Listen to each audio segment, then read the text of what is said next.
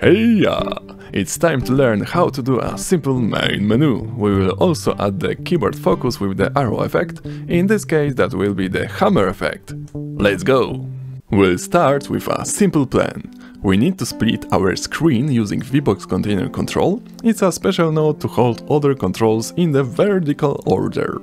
In general, the control nodes are used for the UI elements like buttons, texture buttons, labels, and so on. Our main VBox container will have a center containers to center all elements inside. In our case, it will be just a main title label.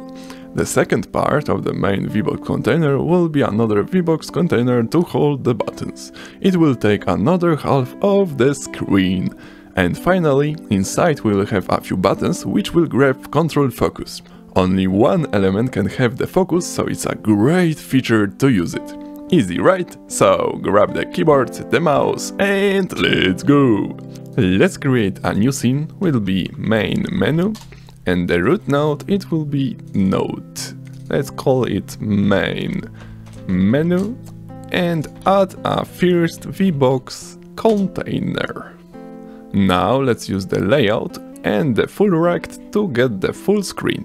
Now let's add a center container with the label. Check the text value to the best game title ever. Perfect.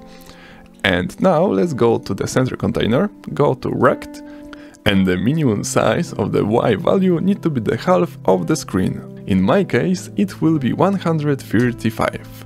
Of course, you can set up the values here, project settings window, and here you have the width and height of your project. Next thing that you need to add is another VBox container for the buttons. So let's add VBox container and do the same thing as in the center container, so set up the minimum size in the Y.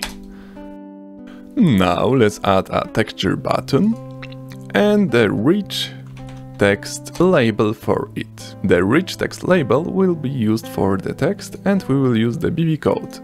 BB code is very powerful because by using special commands you can align, change colors and add special effects like wave, tornado, fade to the text. More about it you can find on the Godot documentation page. We will use only the center option, so let's center the text by center, text button and off center. Now let's take care of the texture button size, so go to the rect. On the mini size I will use the 20 pixels, which is great for my menu. Here in the rich text label, let's go to full rect. So now this full rect have the 20 pixels because we set this here on the minimum size. So now if I duplicate it, you can see we have a lot of buttons in the vertical order. So delete this and go to VBox container, and in the alignment you can just do the center and you have the centered button, but now the center will work like this. So if you have a lot of buttons, all of them will be centered. Now let's create a new scene for the button by right click and save branch as scene. That will be the menu button and I will save it in the scenes menu. Save.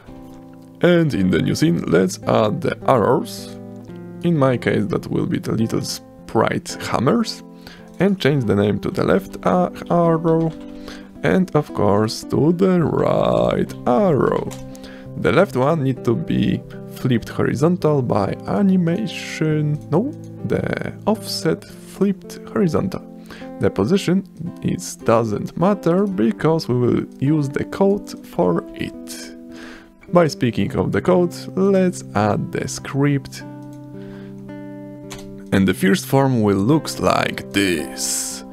In the script we have two exported values. The first one is a text that will be displayed on the screen. The second is a margin space from the middle of the texture button for the arrows.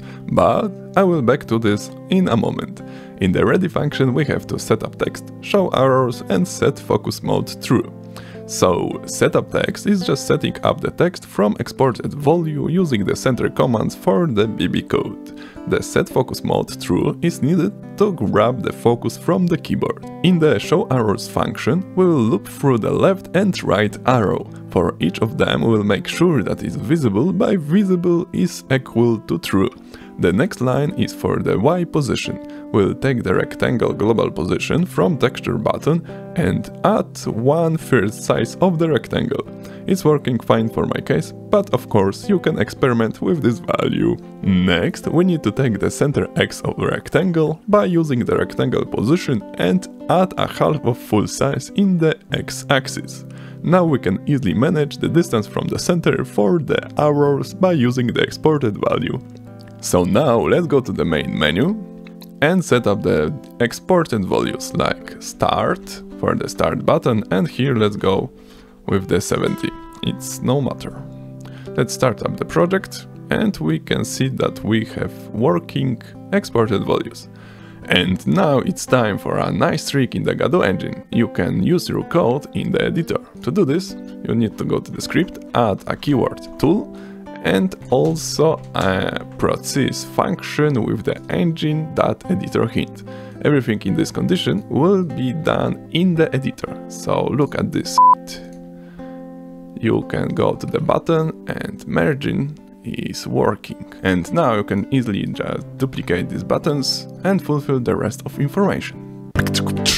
It's time for the sponsor of this video. It's my cat who loves to code. She's also helping me with making a new game and record short videos on my Twitter page. Like the video if you're still here, and let's go further.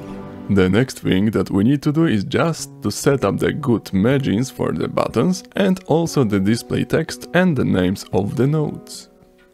We'll also add the script to main menu to add a simple pressed signals to it. The last thing that you need to check is to go to menu button to reach text label and get the mouse filter to ignore, because the mouse from the rich text label can block the signals for the texture button, so by ignore they will be ignoring. So now let's test it if everything is working okay. And if I click start, there we have the start pressed when the option is pressed, and exit is pressed. Now let's play with the keyboard focus. So let's go to the script of the main menu, and in the ready function let's do the start.grab focus. So the start button will be the first with the autofocus. Next let's go to the button script. And in this script we need to change the show arrows to the hide arrows. It will be an easy function just for hiding the arrows. So for the arrow, left and right arrow, visible is false. So by the default all the arrows will be false. And now we need to do something after the focus. So let's go to the texture button, and in the node we have signals for the focus entered and focus exit. So let's add this. When the focus is entered, let's just show the arrows, and when the texture button is exit, let's just hide the arrows for the user feedback. The another signal that we can use is mouse entered, and it's here. And after the mouse entered, everything what we need to do is grab focus. The last thing that we need to do in this tutorial is go to the main menu, and here for the button we need to set the neighbors. So for example, when we are focused on the start button and press the down key, we need to go to the option. So the neighbors for the option, for the start, will be the option. So neighbor button will be the option, and when we press the up key, that will be the exit. So let's do this, and let's do this the same for the option and the exit.